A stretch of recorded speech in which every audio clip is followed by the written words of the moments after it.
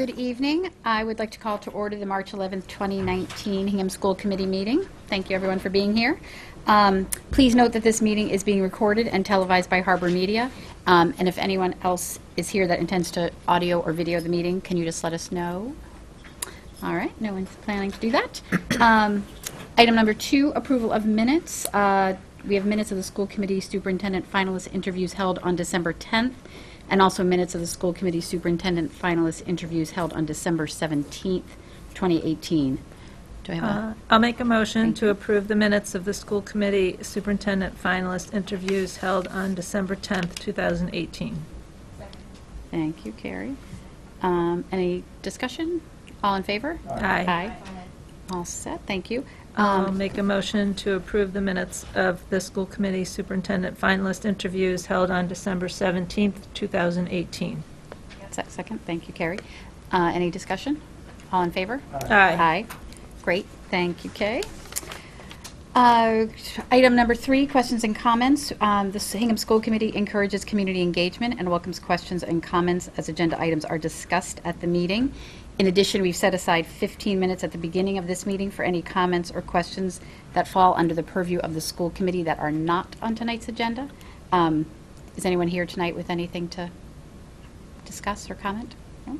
All right. Then, moving on, superintendent's report. Dr. Gallo. I think you have the enrollment report. Yeah, I think this is... So this is the the March 1 enrollment, and unlike the February 1 enrollment where the K-12 enrollment increased by 21 students in that one prior month, this enrollment, K-12, was down by 5 students. So that's a good thing, because we were a bit concerned that the pace of 21 students a month would be unusual, to say the least, and not something that would be particularly desired. So it's five students fewer. The number of current kindergarten students is 291, so that was actually up by 1 student, and the others were all pretty much in line by grade level.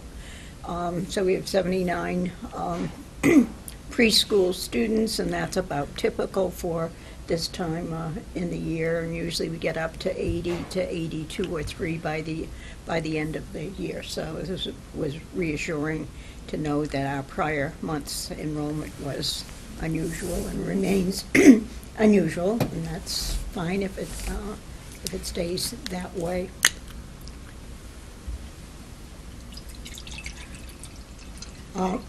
We had some good news the other day. Andy Hoy, Director of Social Studies, sent down the results of the South Shore National History Day competition that had taken place recently, and I think there were a total of, between the middle and the high school, there were a total of 10 students who were honored, and we always have done well in the local and even up through the national competition, so this does bode well for that, and this is the news release that he wrote and sent off to the paper on this competition.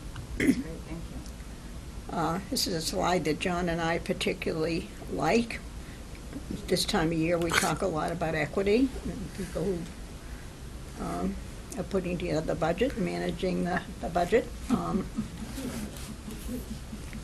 Talk about equity as well, and there are lots of different ways one can measure equity, and this is one of them.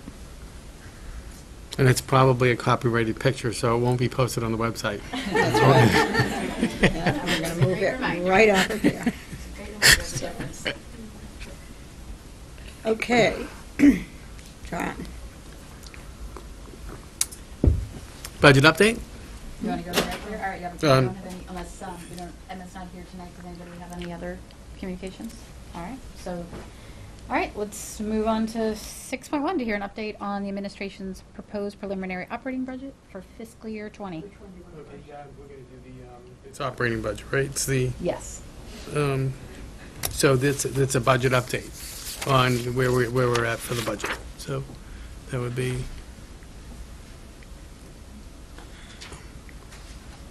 Okay. Can you go back this way, Dot? Mhm. Go back this way. That's not the document. I think are there arrows over here? Can you go back to? What one do you want? I want to get the budget update Okay. discussion. I don't know where I should put it. What about this? When that goes back, we gotta go this way. Okay, right here. Budget discussion, 6-1. Here we go. So, since the last update, there's only been one change. We have one teacher's extending an LOA, leave of absence, through 2020. So that results in a savings of $6,419. So not much yet. But there's still time. I mean, we still have time. Typically, we will end up getting, additional leaves of absences and perhaps some other resignations and sometimes even some retirements within the next month or so, or even before the end of the school year. So the, it's evident that, we have, is it coming up? No. It won't open? That won't open in the drive if you double click? Oh, there you go, okay. So I'm down at the next page, just scroll down to the next page. So this provides an update on the budget template, and I've just added the 6,000 into it. So we're at a budget right now for the school committee of $54,692,639, which is really 5.16. Last time it was 5.18, so the 6,000 is representing 0.02%. Then the next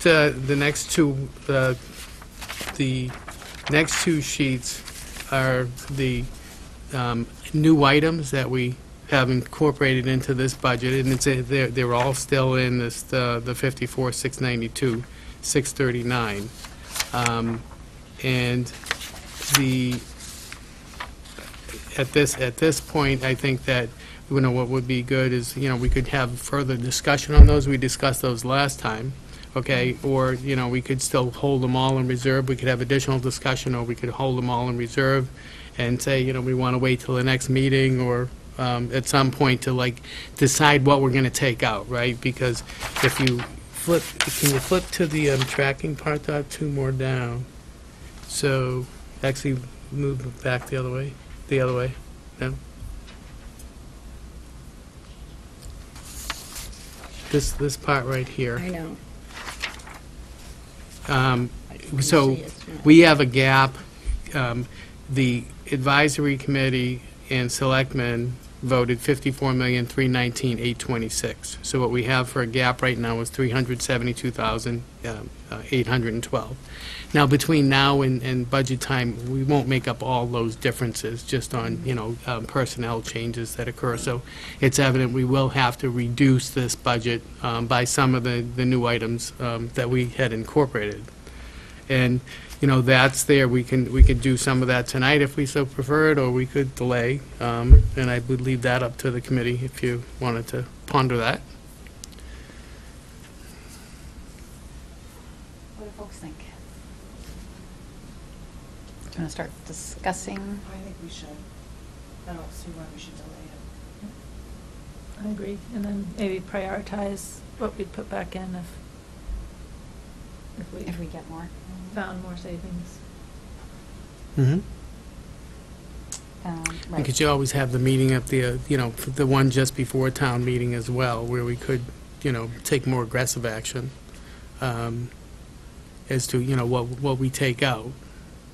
The key is, I think that this budget, we should be able to reduce enough to get to this budget. I mean, I'm sure that the committee knows that there's items on the budget that, you'd be willing to reduce to make up the gap of $379,000. Alternatively, what you could do is you could take a budget vote, sort of agree on the number, and, commit to making the number, but allow some more time to go by. So Right. that I will leave up to the committee. What do folks think? I mean, we could agree to John's point to we could commit that we will match the AdCom and Board of Selectmen recommended dollar figure, and then wait for more news over the next couple of weeks to get into the rather than go through the line items right now? I mean, I said before that if we take something out, it won't go back. Right. It would be very hard for it to go back, even if money were available. Because essentially you would be saying, this is not a high priority, we're willing Right. to give it up. So, But if there's some on here that you're totally adverse, that not adverse, but say we don't need, those could come out. But, it doesn't hurt to wait and to take them all at once, knowing that we're going to, But- make the gap work. Isn't the point to sort of agree to a number, Yes. and then as things shift around, we can still yeah. say, Mhm. okay, if there's funds available, we can bring these things back in. We're committing to a number for town meeting is the priority, and it's a number. And then we want to share with the community what that number gets itemized to, right? Correct, yeah. But then if something gets freed up within the number, we can still shift things around. Yeah, okay. I think we Yeah. did that last year. Yeah.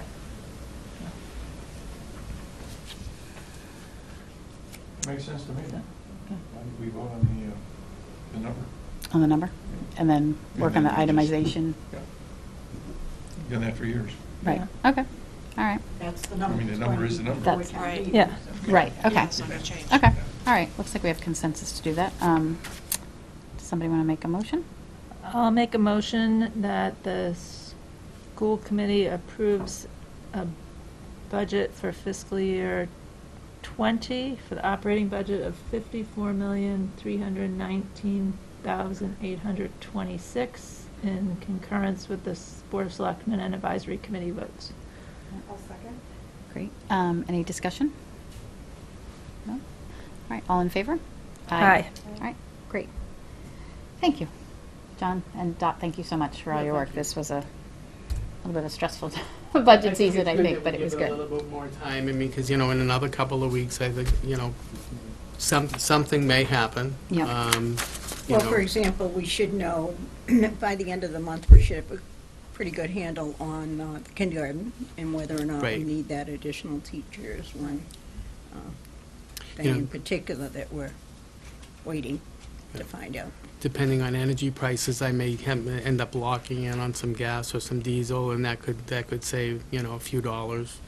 They tend to be fluctuating, they were going down, was a little tweak up, but, right now, the prices are below budget, but I don't necessarily want to lock in right now, for fear that they may come down a little bit more, and there's a lot of gallons there, so every time you save a nickel or a dime on a gallon, it can add up to several $1,000s, so it's a crapshoot, but And then when do We keep an eye on it. communication on the secondary course selections? The Is that selections May? usually the or- first week in May, although we may be able to do it a week early this year because just the way the year started and when they did the simple tallies, had selected things and did the simple tallies, it's about a week ahead, and of course, school is ending early, we hope. And so we will know all of those numbers, all of the K-12 numbers that week. Because that's a big chunk of Mhm. the movement. Right.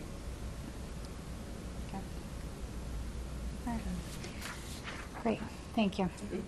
All right, Did you have a question, Libby? oh, sorry. Libby, did you have a question? I don't know if this is an appropriate question right now. If you want to answer it later, that's fine. But it's specifically about the computer science line item for $5,000, or the advanced placement consumer science. If kids are supposed to be choosing now their classes, how can this be offered now if we don't even know that it's going to be in the budget for them to take next year?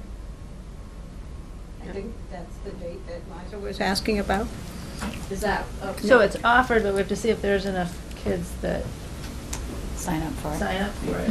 And then if they do, we have to we have to choose whether we offer it, or So they've gone if through we the find the funds for it. difficult process of deciding yes or no to that particular class, and then would potentially find out that they can't actually take it. And that could, I don't know, shift their Well, but- choices. It really happens during that first week in May, or if we can move it back to the last week in April, because the tally will have been done, but we have to know how many FTEs every department needs, because we'll end up with a certain number of FTEs, and we'll have to live within that. So if there were 5 kids that signed up and there were no other shortages of staffing, that would be one thing. But if we've got 3 different departments who each could use a teacher, one class, there's 0.6 that we may or may not have. So it's not just knowing how many sections we need, it's knowing what do we have over here as a pool of FTEs to divide up among the different departments, and what do we have over here for courses that kids want, or in some cases need, in some cases an elective that they want. So when is the school committee's deadline for finalizing the budget? Well, we're committing to a number. So we usually wait until after that first week in May. Then we know pretty much the kindergarten is pretty much closed. The Okay. registrations are in. Okay. And all of the grade levels. During that week, Jamie and I meet with the 2 secondary principals, and one by one, all the department heads and resource teachers. And we divvy up the FTEs we have Okay. in the. All right. And we do the same thing at the elementary. We meet with the 4 elementary principals, and they bring a draft of what they think they need for their building, and we know how many FTEs we have there, and we divvy those up as well. So after that week, we have a pretty good sense of how many kids for each grade level, K to 12. And between now and then, Libby will continuously give you updates on, you know, what changes have occurred and stuff. And, you know, it gets down to a point where we're committing to a number, so we're going to have to make that number. So probably that time in May, we'll say, okay, here's another recommendation on how we get to the number, because the budget book will be snapped early this year. Well, I'll take a snapshot of the budget book early this year. I have to take it early. I want to make sure the new superintendent has, you know, all the numbers at his disposal when he gets here. So sometimes I've been able to take the, you know, we know where it's going to be, but I don't actually have the budget book prepared. Okay. You know, we wait for we make sure that all the people, we have new hiring take place. So this year, a lot of new hiring won't be incorporated into the budget. They'll all be sort of variances, so we'll just manage that through the year. And it could be that there's a course that some don't want to take, and then we use that FTV to shift. Right. But we have waited until late May even to do the final itemization to the number voted at town meeting, to make it all fit and balance. Yeah. I am Certainly will be in balance. That's true, it will be in balance. Yes, I'm going to put a plug. yes, Priority number 1 is HR. yes. HR That has director. never left my list. I'm sitting in the audience. You better be there. All right, thank you. Any other questions on that? All right. All right, so we did 6.2, right? We acted as appropriate and approved the budget number. So item 7 is new business, to hear an update and forecast for the fiscal year 19 operating budget. So that's in your packets, John's budget update for the current school year. So, yeah, I put that in the packet. Hopefully, everybody had it over the weekend, so you had a chance to reading. You know, what the projecting right now, a budget deficit to June 30th, and that projection I'm coming out with is $222,051, okay, negative. And what that projection represents is really, there's over 500 sub-accounts that make up the summary level matrix that you all see, okay? And, you know, through that, we take a look at each one of those individual sub-accounts, and we look at the way the spending has trended, and then also what the amounts that are encumbered in that account.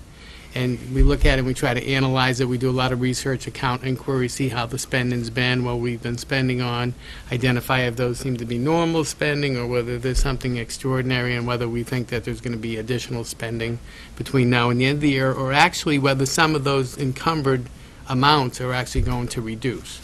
So this budget forecast, what we have in right now is you're looking at 55% of actuals are in, 41% to 41 to 42% are actually encumbered amounts. So encumbered amounts are actually amounts that, you know, we've like authorized purchase orders, or we think that payroll spending is going to develop there because we know everybody on the payroll. We have a number of hourly employees such as paras and bus drivers and custodians. So, you know, that we don't have encumbrances in for them, so we make other forecasts to project them out to the end of the year. So you have, you know, so what this represents 55% actuals, 41% encumbered amounts, and then about 3% are additional amounts that we forecasted over and above what's encumbered now. Okay, so that we can kind of project out where we come up to the end of the year. And then when we add all of those up, that's where I'm projecting this negative $222,051, okay? This time of year, when I see a number like that, I get a little bit concerned, okay, because it's a large number. So the really important thing is that I make sure that that number does not grow between now and the end of the year, okay? So that's definitely a manageable amount, because I know at the end of the year we'll typically have a lot of purchase orders close out. Some of those encumbered amounts really don't develop. Some of the hourly amounts actually get changed because there's people that they don't return. We end up using the sub in lieu of the employee. There's just a lot of movement that will occur between now and the end of the year. And a significant amount of dollars can actually drop off. Okay, and plus two, we'll have some, you know, small monies in grants that we actually want to continue to spend down. So right now, that's a manageable number. But as I said, I don't want the number to grow anymore between now and the end of the year. So I've actually implemented essential only spending across the district. I told everybody, you know, there's no more spending, no more purchase orders, that I'm going to scrutinize everything, and that they'll be rejecting a number of purchase orders.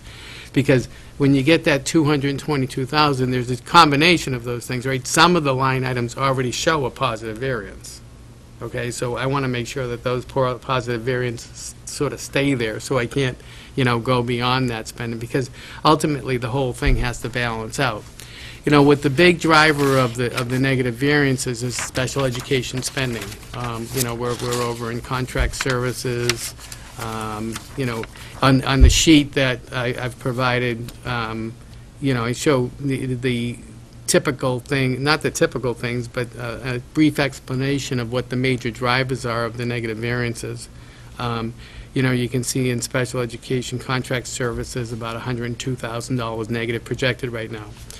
Now, there's a balance in there, an expended amount, and there's purchase orders in there too, encumbered amounts. The thing is, you'd like to say, okay, those encumbered amounts won't develop, but, you know, they may develop, and I think that's a reasonable figure. Okay, we have like contract transportation. That's really for vendors providing contract services. You know, showing a negative of 38. We've gotten better on that from, you know, where it was last year, and we have unbudgeted tuitions. There's sort of been a mix between collaboratives and privates. So, you know, when you change that mix from collaboratives to privates, you end up being a little bit more negative than in tuitions than you might anticipate. So also I've sort of summarized, you know, what those major components are. So you see regular ed's actually running positive about 566, and VOTEX positive $9,393. And we still have capital, but capital doesn't weigh. Capital will expend all of our capital. But, you know, they put it onto the operating budget, but we're looking at the variances down below, you see capital showing positive right now of 960.23, but I'll use that, and that the overall operating budget is negative the 222,051. Okay. When I look at the variances, I try to give you a comment of what the major driver is for those items that are over $10,000.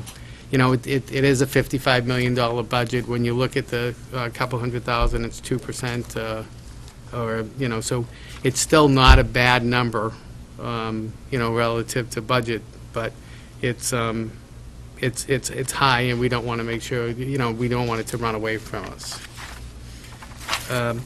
Energy, we've been fortunate so far. Energy is doing fairly well, okay? But we have recently just had a rate increase by Plymouth River, not Plymouth River, by the electric company.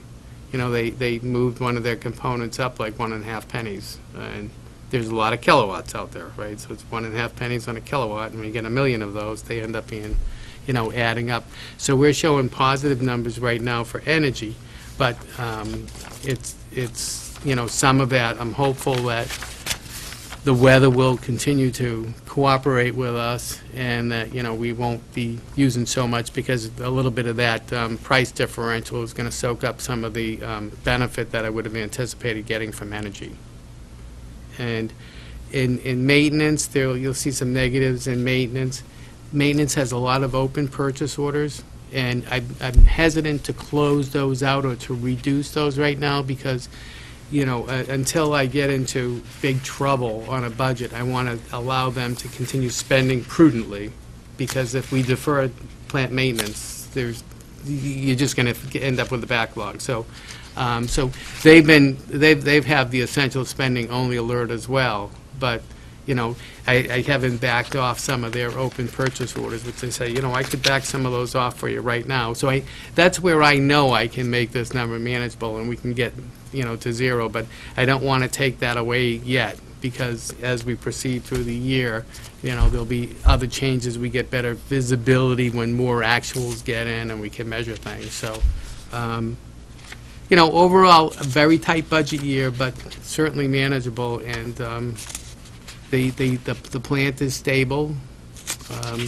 the workforce is stable. There's nothing that I see on the horizon that's not projected in here that is going to be, you know, problematic. So that's where we sit right now.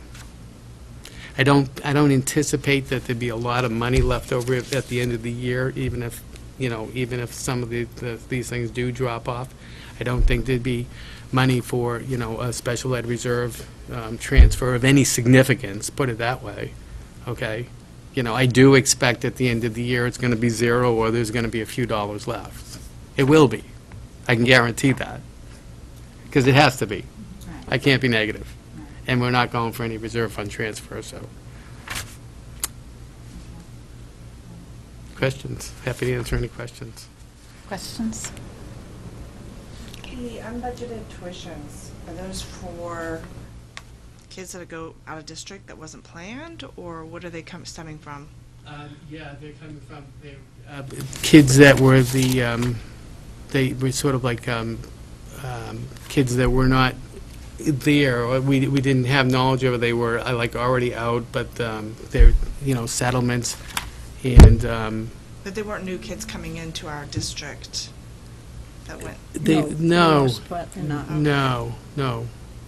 They were kids that were they were outside the district, but it's basically, you know, settlements on the tuitions. So they weren't, I actually have a similar question. So it wasn't that they were at the collaborative and they switched to a different placement? We've Or had it some of was- that too. Yeah, no, there's Okay. been some of that as well, where their placements have shifted. So we've had visibility of them, but their placements where we thought they were going to be a collaborative, they ended up in a private. Okay. And would our reserve fund cover these kinds of situations if we needed to? So the reserve fund could cover, The wording in that reserve fund says unanticipated and therefore unbudgeted.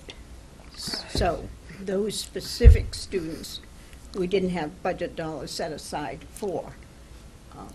But not necessarily unanticipated. No, because that's why I'm saying the language in that fund, the language governing how it can be expended, says that they are for tuitions that are unanticipated at the time we do the budget, obviously, and therefore unbudgeted.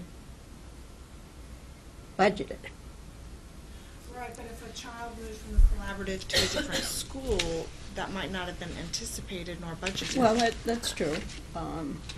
Right, I mean, Just that particular situation, would then the Yeah. reserve fund cover that? Well, I think with the placement, Kay, I'd have a hard time with that. I mean, in my own mind, I would have a hard time if I knew about the student and it just went here as opposed to there. That's, yeah, I mean, sure, we didn't anticipate they were going to be in a private school as opposed to the collaborative, but that's a ebb and flow. That's sort of a normal thing that happens all the time, you know, within the realm of special ed. I always sort of interpreted that as here's a new student that came in post-budget, or, you know, we're in the budget process now, and I know there's a couple of students out there that may be placed next year. But we already have a number, and I'm not going to add them into this number, so those types of students, if we end up paying a tuition for them next year, then I would suggest that the special ed reserve would fit for those people. These other students, we've had them sort of on the radar, but we just didn't have placements for them, so I view it as a little bit different, you know. It's not like something that was, you know, brand new. Yeah, and we, you know, we had a committee, a school-town committee. It was put together, selectmen nominated people to be on it, and the people on it were some former members of the Board of Selectmen and some former, Ed was on that committee at that time, and we definitely didn't talk about kids moving from either collaborative to private or vice versa. We specifically talked about the kinds of students that we designed that fund for, and they were students like the three that in that year had moved into the district, and we inherited them for the following year in January, when we had already just put the budget to bed, so to speak, our recommended budget, and we were all of a sudden short nearly $500,000. And so when we put the committee together, it was to deal with that kind of totally unexpected thing. What about a unilateral placement? Where the family Well, just some of goes these back together? students can result from a unilateral placement.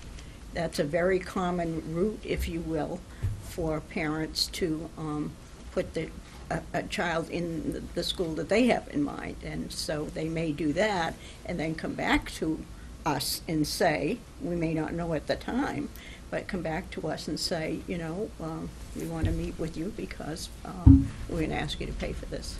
Right, could we use the special education reserve fund for those? I'm a I little don't bit know. hesitant It on would that be one too, hard to Carrie, from say that those what are I know of it. unanticipated. Yeah. They are unbudgeted typically. Right.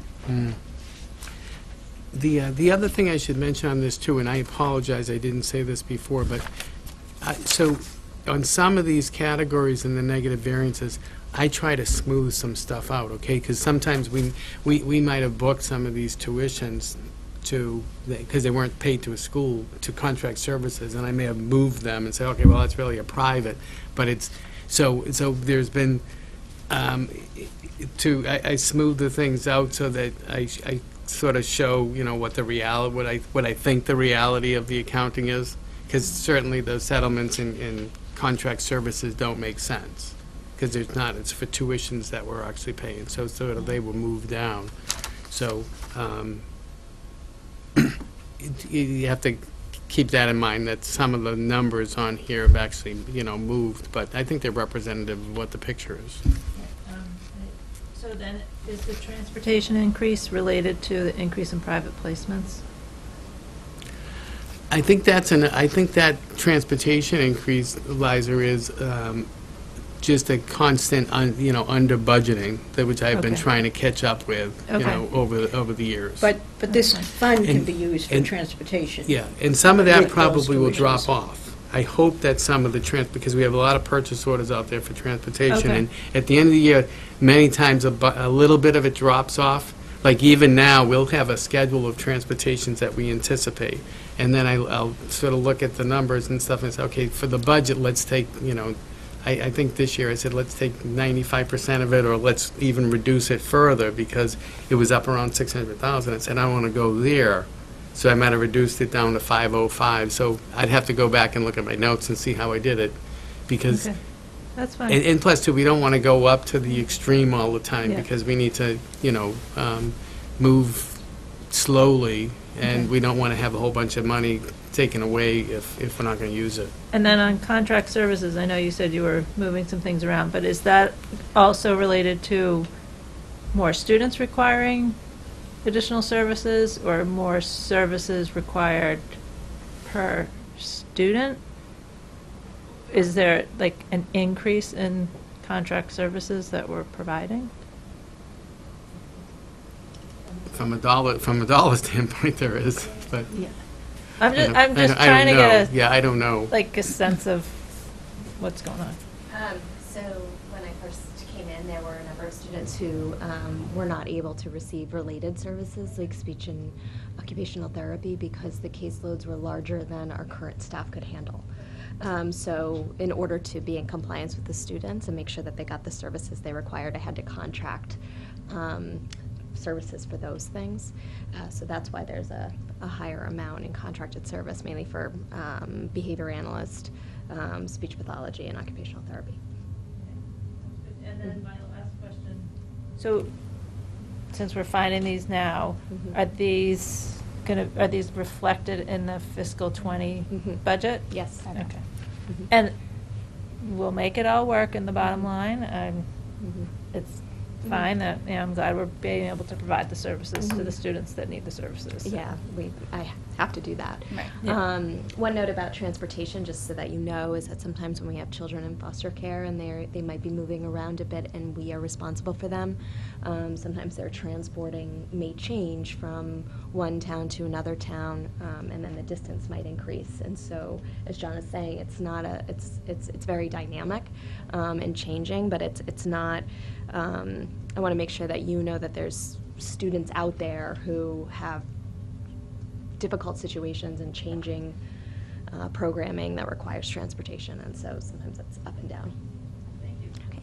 Mhm. Do we still believe that we can save some money by doing those routes? Oh, yeah. That there still are at least 3 that, Yes. Yep. And it's we're actually doing another route. We still have the spare wheelchair van that we haven't sold yet, and we have a student, so we will provide some transportation to that student at East School, between now and the end of the year. So, it's more cost effective. So, we're doing what we can to mitigate transportation expenses. I know you are just trying to make sure I understand. Yeah. That's No, all. no, no. I know. Right. Yeah. Right. No, I know. It's these are big numbers. Yeah. Many of the special education schools are on the South Shore, and so that also increases the amount of mileage that is part of transportation. Okay. Any other questions, comments? No? And there's tons of detail here. So if anybody ever wants any more detail, you ask me, I'll get you whatever you want. I know. Know where to find you. I'm trying to summarize the best I Yeah, can. yeah. It's not. It's fairly complicated, No, but it is. this budget is certainly manageable. Will certainly be fine come the end of the year. But I have, in fact, issued essential spending only directive. Mhm. And, we'll do that at least for a couple of months. I think by May 1st or so, I'll have, better visibility. We'll get a good picture of what the actuals are really looking like, and we'll know very well, what we have left for payrolls for the rest of the year. And then, that still gives us a couple months, so if there's things that we have to get done, we could, make sure that we get them done. But in any event, all kids will have everything that they need. You know, and, you know, those are the things that we will continue to authorize, whatever the kids need, so. Don't want you to think we're just, boom, there's no spending. There'll be plenty of spending between now and the end of the year. It's just, it's gonna be very prudent, and it's gonna be watched over very closely. Thank you. All right, great, thanks very much for that, John. Seeing no other questions, we can move on to 7.2. There's a homeschool application in your packets. This is a new family to Hingham, and there are 5 children, and all of them are homeschooled. No relationship between those 5 children and the 5 fewer children we have. And the backup with the actual plans is on the table for those who would like to look at it. So do we have to vote on this, to approve this? Yes, I think we still Okay. are voting on those. So I'll make a motion to approve the homeschool application of the Grissom children, Sierra grade 11, Stephen grade 9, Shelby grade 7, Sadie grade 5, and Susanna grade 3 for the 2018-2019 school year. Everybody good? All in favor? Aye. Thanks. Thank you. And then item 7.3 is to receive notification of the appointments of Lisa Dinan, paraeducator at Hingham High School. So congratulations to Lisa. 48 hours. Does anyone have any 48 hours items to bring up? No? All right. So subcommittee and project reports. Why don't we start with community outreach? Okay, so I apologize. I thought Jamie might be here. We discussed at our last community outreach meeting the website proposals. We did get a couple of them in, and they're kind of, I'd say, there's wide ranges. There's also wide ranges of services. I meant to bring my notes with me, and I did not, so I can update the next meeting. But I want to say it was around 30,000. Does that sound right, Yeah. Libby and Carrie? Yeah. That would probably be the high end. There's also some firms, they offer what I guess you would call subscriptions. So you would be paying basically a yearly fee, which might sound less, but then again, it's a subscription, so it would be a reoccurring cost. The general consensus, though, of the committee, I believe, was to just kind of get a sense of what this committee wants to do, but also find out what our superintendent, Paul, would like to do, get him involved. So I don't think we were going to make any proposals to the committee at this time, but it would be something to consider if we needed to budget. So, Didn't we have something in the capital budget? We do. Yeah, it was $30,000. was it 30,000? Yes. But the You said we'd advisory also- committee didn't include it in there. No, they didn't, but that's where, you know, we will go back and, you know, we'll start doing that on the 25th, and maybe we'll get to the end line. You know, we can decide that that's a priority and move that and bump something else. So that's just what we have to do, Libby, because I think the list that they provided, they got a lot of, you know, they hit our priorities in very many places. So, I think that's good. You know, a couple of things that, you know, I was concerned with. One thing on this might have been the dump truck. You know, they postponed that, but we're spending $15,000 a year to repair the one that we have. So, you know, that may have to be, you know, some movement. But we will end up moving some dollars, but I think we'll try to trade, you know, that's really the school committee's prerogative. Okay? We know best what the district needs. So if that's a priority, then we could prioritize it. But we also said that we were going to collect some other information and also get some information from Dr. Austin about, you know, Right. what he thinks about Mhm. websites and You know, does he have recent experience? Is it a high priority? Would it be a priority that would be a challenge from in the first year or whatever? Mhm. And we said that we'd get some information from social superintendents about what particular ones a number of people are using. And the Blackboard one was one that was Yeah, we did get a quote. that So was we got formerly about 5 or something, 6 different something quotes. else, so we have some more information. Right. Well, he'll have, another reason to even, to ask about his experience doing a website is, we're gonna have to, I guess, find out a process, because we're gonna have to reach out to teachers and, all different kinds of staff members about what do they want to see on the website, and then we're gonna have to get the feedback. It's gonna be time asked of our staff and teachers, students. So it'd be great to get his experience and his feedback on how they did it. So we didn't plan for a next date. The other thing that the community outreach has been working on, and I want to give a big thanks to Carrie, because she really put the draft together, and then we all three edit it and try to put something so that we can put it out in the public. But we need to get everyone's eyes on it, including yours. Carrie did send an email around to everyone, so they had it in advance of this meeting. Do you have more questions that you want to have answered that maybe we didn't cover? What is the general impression of it? So what it is for the audience, is a frequently asked question document on Foster School. We'd like to put it up on our website, and basically to help answer a lot of questions. What is an SOI? What does the MSBA do? What does the building committee do? What is their role in this? So it's just very basic questions, but I think it does help people understand the Foster situation. We also have a fact sheet of all the things that have been occurring at Foster, a lot of the recent improvements done at Foster. So we just want to know, are there any things that you guys want to have added or removed from this document? I think it's an excellent It really start. is great. And I made some edits, which I will give you guys, and I can send you my Word document. Some things I just sort of moved around.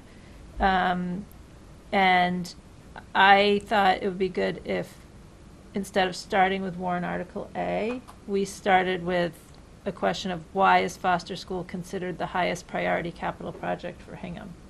And then give the background, the basic background of the building. So I look at these of how do you tell the basic story, and I think you had, as I was editing through, I realized you had why renovate or replace Foster. So that was similar to what then I had written, but I'll give all of this to you.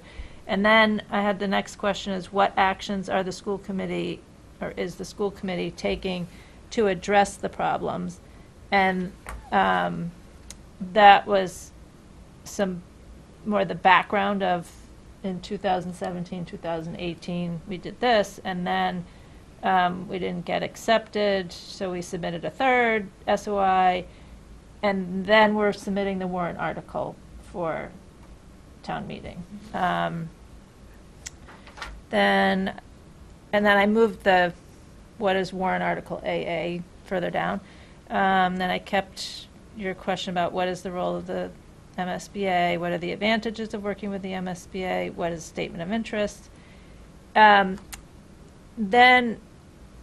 the MSBA process has changed so that there is first an eligibility period and then a feasibility period. So I added what happens if the MSBA approves the SOI as a question, and then I copied and pasted in the eligibility period part so that that's So that's in there. And then I added, what is the feasibility study phase as the next question. I took that sentence from the MSBA website. And then kept going with what is a feasibility study. And then you had, what if our third SOI is not accepted by the MSBA? I think that should be very brief because, we talked about why we were even pulling the warrant article, and also we don't know what is going to happen after that. So I think we should just leave as, I wrote, if our third SOI is not accepted based on past few years, you left that this was your sentence. Based on the past few years, we will likely know in December of 2019.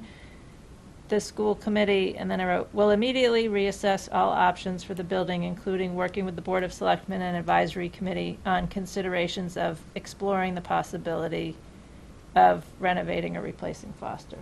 And just leave it at that, because no one knows. Well, we didn't want to go into it either.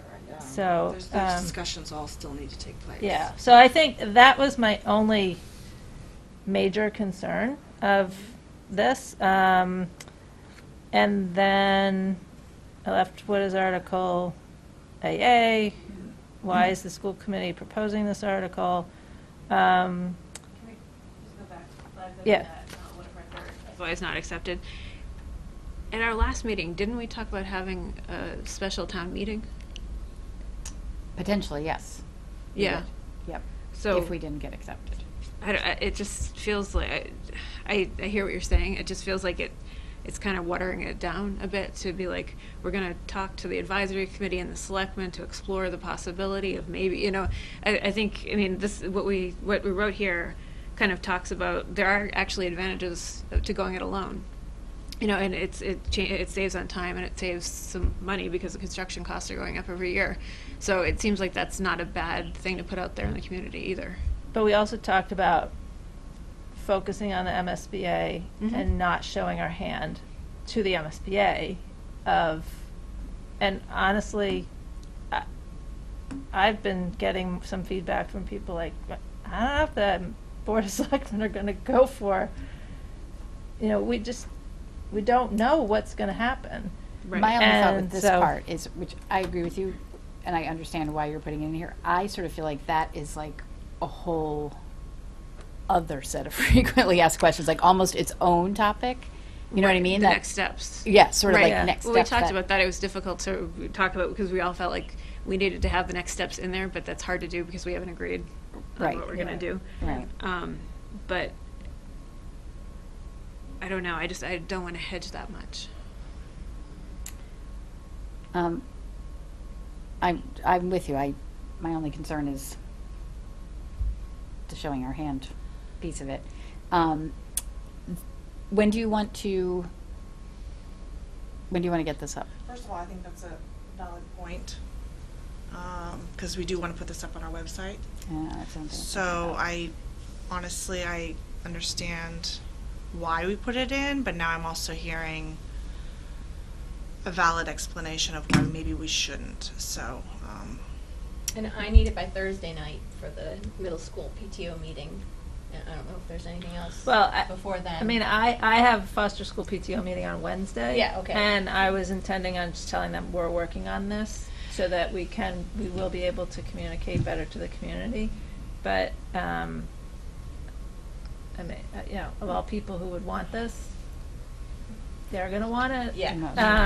But I respect that, this is our work, and if it's not done, it's not done. So, right, I don't we would wanna let them rush know this. as soon as it's done. So, It needs to be, Well, and it can also, clearly it could be a document that's updated Right. We'll have weekly, to do that. right, if But- need be, right, as new information comes along and we get more, with town meeting Information. coming up, right, yes. we want to get this Right, because we want to get the articles double A, finalized. right, So, done here. Because we need that, we need people to focus and get people to the town meeting for the article that is in there for the capital maintenance. So, Well, we haven't made a date for our next meeting. Right. So we can sit back together, take a look at Liza's edits, rediscuss it. Yeah, I mean, from just what she's given so far, I think that those all make sense. Yep. To Right. put the story up front. I don't know how you guys feel about it, but I think that those all make sense. My one concern was with that. Yeah. right. Yeah.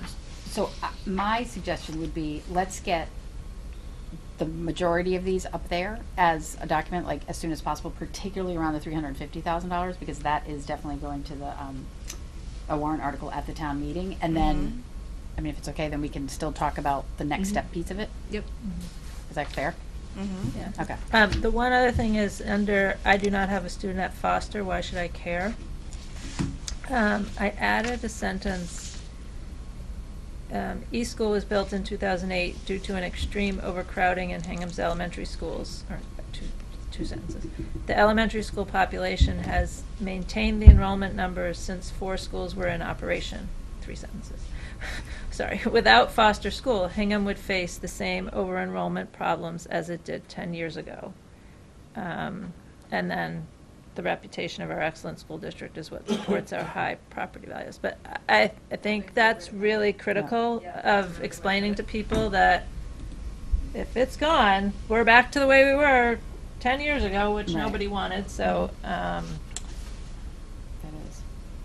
so that was my, so I think And I think, great start. yeah. I think I just had a couple of things on what can I do as well, because you have to go to town meeting and vote. I think, could we just expand that a little bit more, like to get your friends together, pick up your neighbor, talk about the warrant article with your friends, with your neighbors, get people to town meeting, carpool, because I think you just can't hammer that part of it home enough. Particularly this particular warrant article, that we need 2/3 of the majority to get this passed, and so we need people who are supportive of this warrant article to be at the town meeting. And I think just reminding people, like, you need to get people there, yourselves and other people.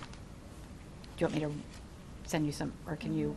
I mean, we You could know what I'm take saying, out right. the whole MSBA process from this and just do, for now, just do frequently asked questions, like the background of Foster School and warrant article double A. And then, like. Well, you can keep remove- adding stuff on, because Yeah. I mean, because for right now, for the Yeah, next for right 30 now, days, what we yeah. need is people to come to town meeting to vote on Article double A, Okay. right, to vote on this article, because we don't have any warrant article on the table for the rebuild or renovation or remodeling, right? Right. So that's actually not a bad idea, and we should get some more, we should be getting some more information over the next couple of weeks too, particularly as John prepares the SOI, that might give us some more texture to add on here. So that whole MSBA process and what do we do if we don't, and that we could just save that to put up at a later time. So as far as educating the community, though, don't you think it's a good idea to, because we talked about with the meeting at Foster that we had, Yeah. like parents didn't understand what the process was. So I think it's important to have what's the MSBA, what's an SOI, what's a feasibility study, all because we're talking about it. So Yeah. it's helpful for people to know. Well, but even like put that up in 2 weeks, or in, so that But why not put it up now? if we can get it done, yeah, do it. Yeah. But if that's gonna hold us up, get the other parts out. Because that and then- was the majority of the questions at that meeting. Yeah. But True. a lot of parents just don't understand. Well, I mean, it sounds like, process. I mean, it's 95% there. Right. Yeah. So put that up, the only piece is the next step piece that we can work on, and we may get some more information as we go through the process with the SOI being submitted and whatnot. Mhm. Is that fair? And Yeah, we'll that get makes sense. And get it up now? Yeah. All right. Okay. All right, that's awesome, thank you.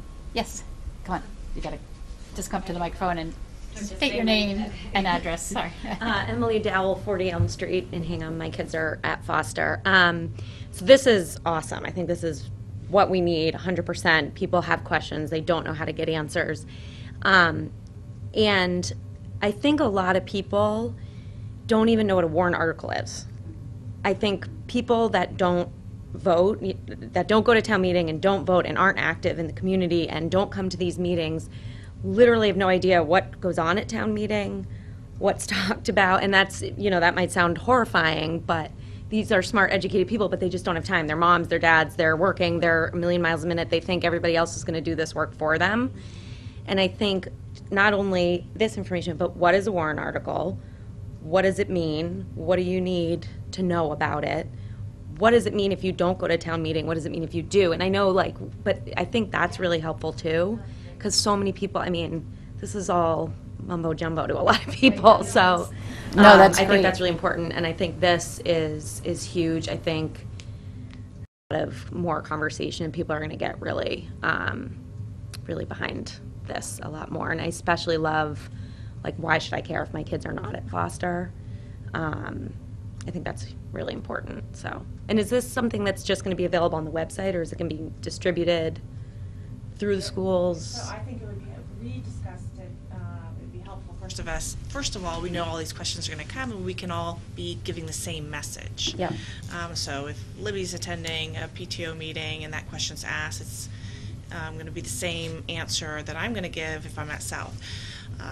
But it would be nice to be able to distribute it. People can print it out, Yeah. and but definitely have it up on the website so it's Yeah. always there as reference. Yeah. I think it's Those- important. Yeah, I mean, I could see a bunch of us, you know, printing this out and talking to groups of friends, trying to get, you know, coffee talks together and things, because people just do not understand what they need to do. I think if everybody knew, they'd sign up in droves to show up, but, So so. are you the movement leader at Foster? For Oh, I don't want to take that on, but, you know, it's important. I'm very disappointed. You know, we chose to move to Hingham because of the schools, and now we're talking about moving out of town because we have 2 years left at Foster, and we're not comfortable keeping our kids there. You know, I'm looking at this, and I see environmental concerns, and, you know, we have friends, horrible stories of them growing up and having residual health effects from growing up in a school kind of similar to this. So, you know, again, we moved here because it's a great school system and everything, and now we're kind of like, should we move houses? Should we move out of town? Should we, you know, take out 50 mortgages so we can send them to private school? I mean, this is just really... Well, and part of the reason, though, for this information sheet is to ensure people that Foster is a safe school, and we're keeping it up and running. The kids are going to be educated and continue to receive the services that they're receiving, so that they don't have these fears of, is it safe for my kid to go to school? Yes, it is. I think you're going to get people concerned. I mean, I don't think you can hide this by any means, but there are some things in there, like when I was trying to read it, that are alarming that I think a lot of people don't know. So I would just be ready for more, as I'm sure you are, but ready for more questions, because there's a lot there that you're like, oh my God, I had no idea that there was no natural light, or that there was water in the walls, or, you know, whatever it might be. So, but people need to know. So that's the only way they're going to get out on the boat. So. And all this information came from the original 2005 master plan, and then from the SOI that we submitted most recently, so, yeah. And I want to say that having been a substitute teacher for 6 years, and I went from kindergarten through 12th grade, I was in all of the schools all the time, and I never noticed any difference in the level of teaching in Foster, Para, Southeast, whatever. It didn't matter where I was. It was always stellar, and nobody was outwardly aware of their physical surroundings. The kids didn't matter. The teachers were on point and focused on them all the time, and they're getting an amazing education at Foster. Right. I agree with that, but I think as time goes on, that's changing a little bit.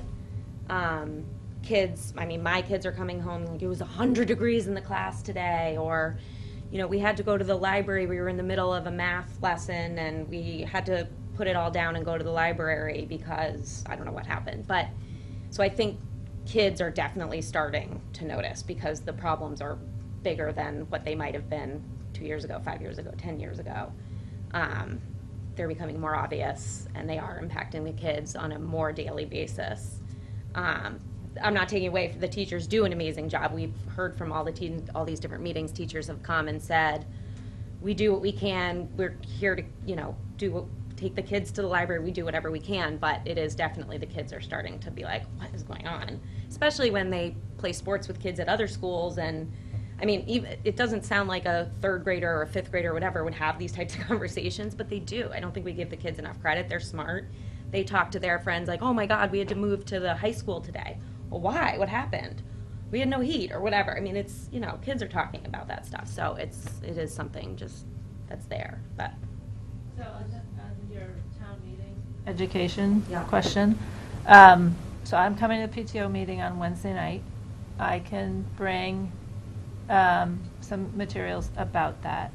The League of Women Voters produced a citizen's guide to open town meeting, which is on the town website okay. under the town clerk and town meeting page. I have some copies of that. It's also on the League of Women Voters website Okay. as well.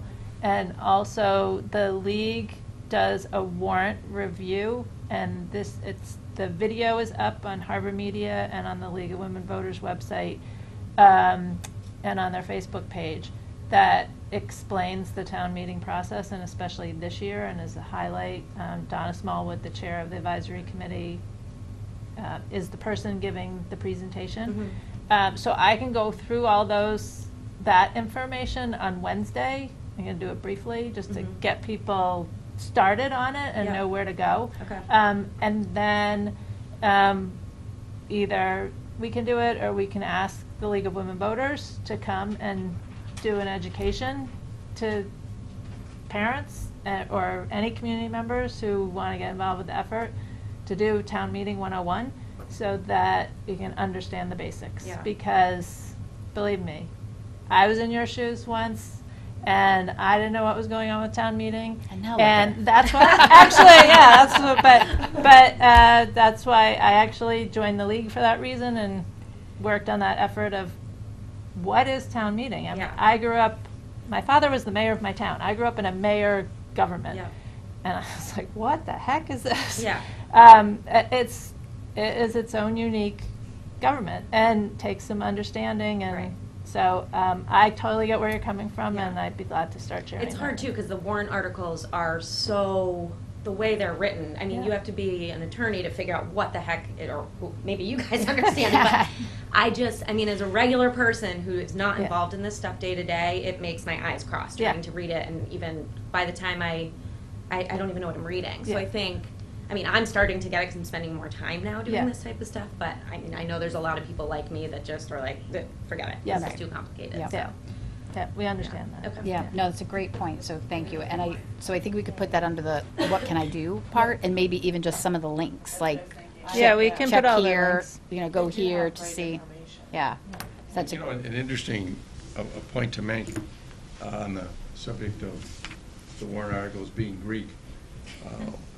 Y'all who have mailing addresses in Hingham will receive a warrant book 2 to 3 weeks before before town meeting, maybe a month before. And it'll not only have the Greek, which is difficult to understand, but it will have an explanation as to exactly what it means. And that is very, very worthwhile. yeah. All right.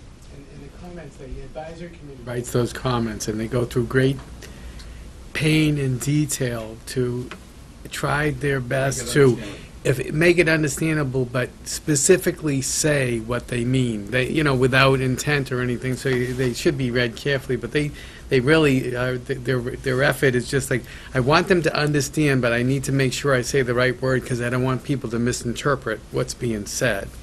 That's really the key. The comments are the key.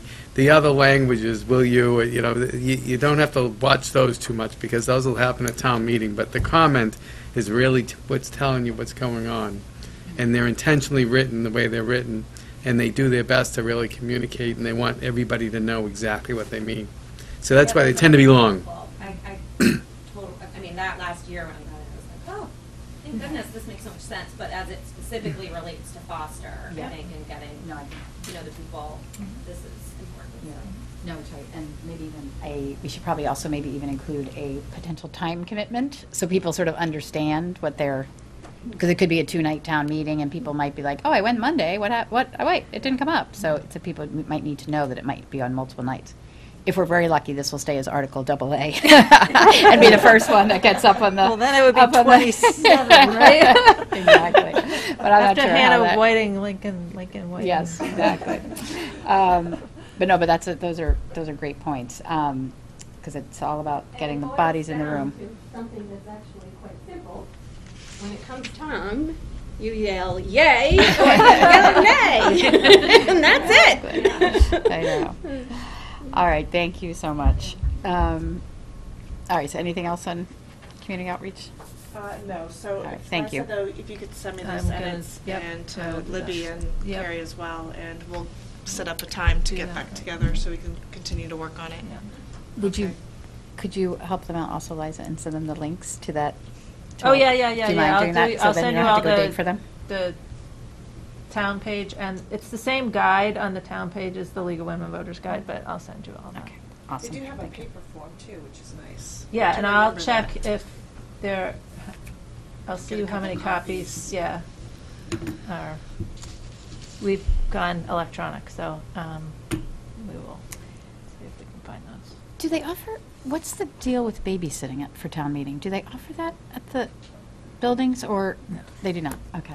Well, So that's- unless a group of people organize babysitting, it's not run by the town. Right. But there Sorry. have been cases where certain groups have, Organized, like when we've done the school overrides before, there were parents that got their teenagers to provide babysitting like in for the for middle groups of school, kids, East like School- at yeah. places, okay.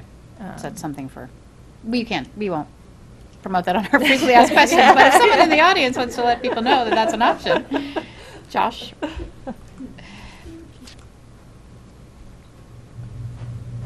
Joshua Ross, Wampatuck Road. So last meeting, I believe, and correct me if I'm wrong, you said regardless of what happens in December, we're going to be ready to go with foster. So that implies that there is going to be a plan in place between now and then to get something going after December X.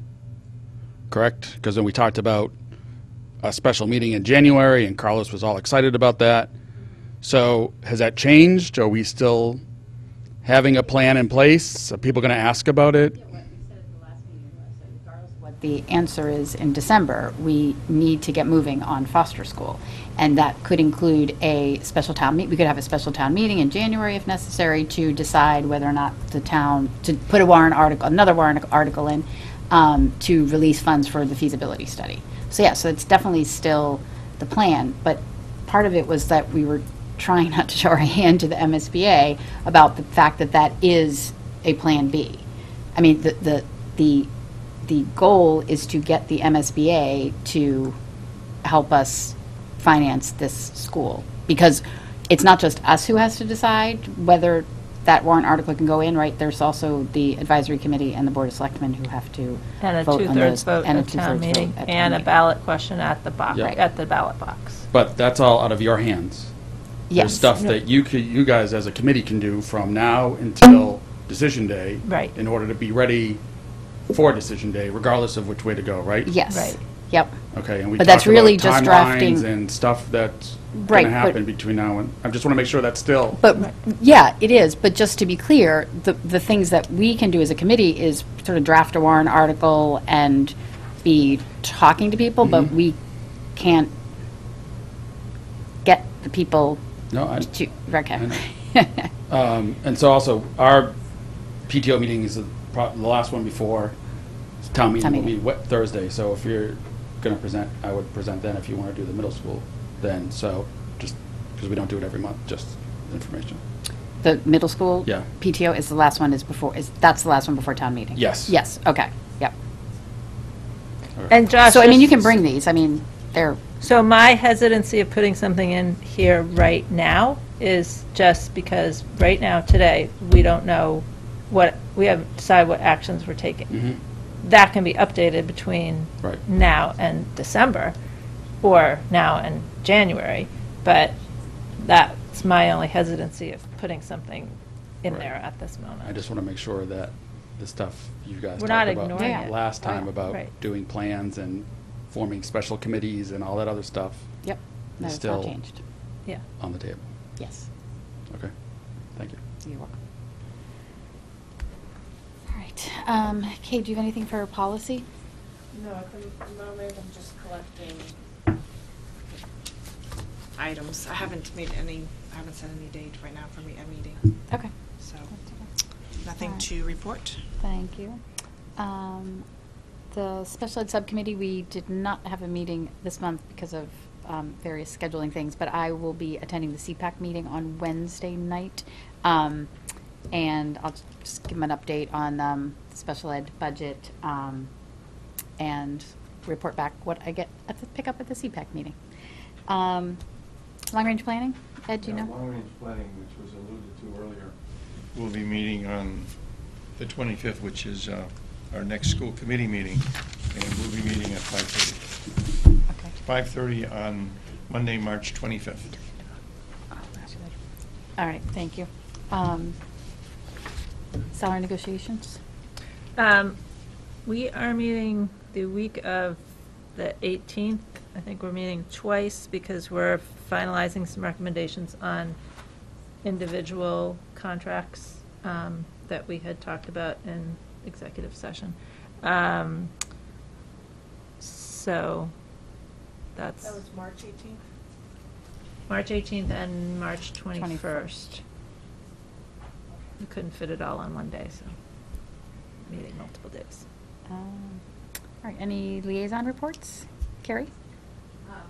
Snap Pizza Palooza is coming up on Wednesday, March 27th from 5 to 7. I think Dr. Gallo is going to be one of our judges, from what I understand. We're going to judge the best. Yep. Jamie's coming too, I think. Yes, yeah, he is too. And we have at least 10 pizzerias from town that are going to be participating this year, and Wahlburgers is as well, and Pupalo's is for the first time. So, wow. raffle item. So, yeah, it should be fun. Awesome. At the high school? It'll be at the high school, yeah, Okay. from 5 to 7. Our spring programs are going to be live soon, so that's going on. And I just wanted to mention, so Carlos and Libby and I went to the Division III mask get-together last week. It was really interesting. We talked a lot about the Chapter 70 formula and kind of what the mask priorities are for advocating for that. They talked about the Day on the Hill, which is May 1st, and I'm planning to go to that, I think. I am. Yeah, and I think Carlos is too. And they said it's a great opportunity to kind of check in with your legislators and talk about what your priorities are. But they are advocating, there are a number of bills on the table, but they're advocating to cover special education and employment benefits if the formula is redone, to make sure that those things are more accurate than in the old formula. And they're supporting accountability, but they don't want it to be punitive, and kind of refocus it on what's best for the children and the teachers. So it was really interesting. My head hurt at the end, but it was great. So. Awesome. All right, thank you. Thanks for going to that. Libby, do you have any? I know they have their Mardi Gras. Paragon Boardwalk fundraiser is on Friday, March 29th. All right. It'll be a lot I of fun. think tickets are on sale now, I believe, because I got my invitation today. Ed, do you have anything, warrant articles or anything? No, not that warrant article, but any liaison reports? Nope. Nope. Anything else other than Foster? Foster School Council is Wednesday morning, which I will go to, and then the PTO meeting is at night. So, Okay, all right. but that's it. I just have a CPAC. I will be there on Wednesday. I'll report back anything from that meeting. And do you have anything else, Dr. Gallo? Well, in your packet, there are two letters. One to Melissa Smith, principal at Plymouth River, and the other one on the other side actually is to Mary Eastwood at South. And they are two of the schools of the 57 schools that were named as distinguished schools.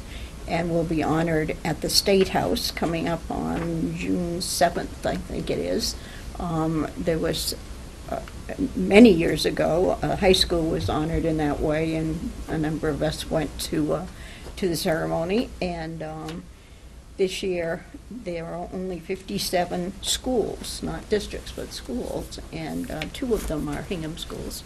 And so those 2 events will be on the 7th, and they'll be putting together a delegation of people to go with them to see them be so honored. And I would also say that in addition to these 2 schools that were honored, the Foster School was at the 99th percentile, I believe, so it was a very positive year for all of our schools, actually. But so some of you may be invited to join on that day and take a trip to the State House. Did you went I got to the go last time? When South School and Plymouth, well, when they were both honored, I guess it was 2 years ago. Mhm. Yeah, it's a nice day, nice, happy day. Right, so anyway, I wanted Thank you you. to see that these letters came, they're from the commissioner, and they just came the other day, so I thought I would include them in this packet. And let's see what else is there. There's Katie and Doug's maintenance lists for February completed projects and March anticipated projects, and a lot of preventive maintenance in there, and a number of things at the high school that we found out about because late in terms of planning for preventive maintenance, because nobody said anything. These weren't things that showed up on a budget list, capital list, any of those things, and yet, you know, you'd hear people say things like, well, you know, that's been a long time. Well, you know, it would be an even longer time if you don't speak up. And so we need for people to, if you're unhappy about something, if something isn't working well, and that we can do something about it, there's not a reason not to do. We have a good maintenance budget, and we have good workers, and so we shouldn't be suffering in silence when there are things that we can do something about. So there are several things of that sort that are in there, and one of them, I'm not surprised, but people in this room may be surprised, because I think everybody thinks that everything that's wrong is wrong at Foster, and really, a number of the things that are there, like uneven temperatures and so on, they're everywhere, and they pop up at different times. And so that's something that we became aware of a year ago in September, actually, when we were having the visit, the accreditation visit from New England Association, and there were some things that were mentioned, not many, but just lightly mentioned. And in fact, not everybody in the room even knew what, even the students in the school and some of the staff didn't know what they were talking about. And we never did find out what they were talking about. But there were some maintenance folks in the building a couple of weeks ago, and you know, they got a comment. Not too kindly a comment, like, well, this has been like this for a long time. Well, when were you going to tell somebody about it? And so they put together the plans to do a number of those things, which in the grand scheme of things aren't huge things, but untold stories never, you know, see the light of day.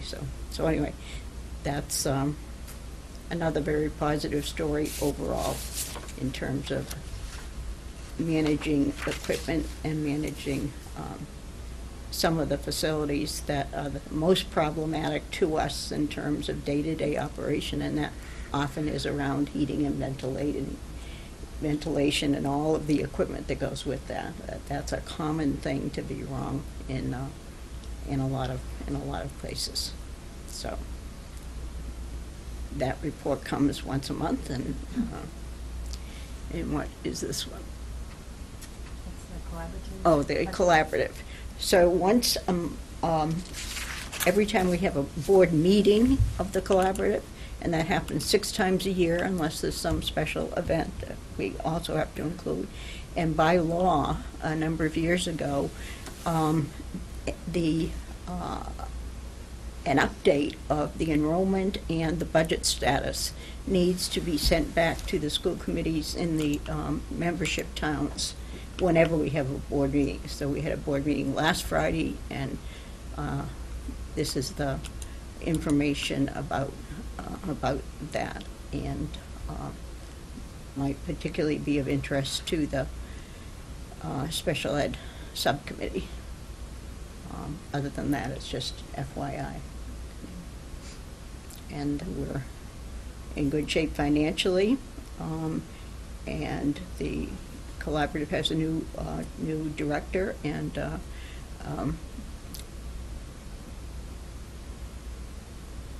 program director. That's a new role.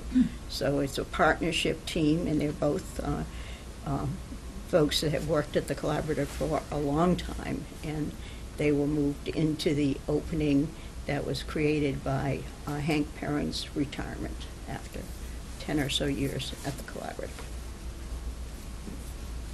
I think that's it. All right. Thank you very much. That is the end of the packet. So, unless anyone has anything else, I would accept a motion to adjourn. Okay, we'll make a motion. And Libby will second. All in favor? Aye. Meeting adjourned. Thank you. I'm going to bang that a little harder.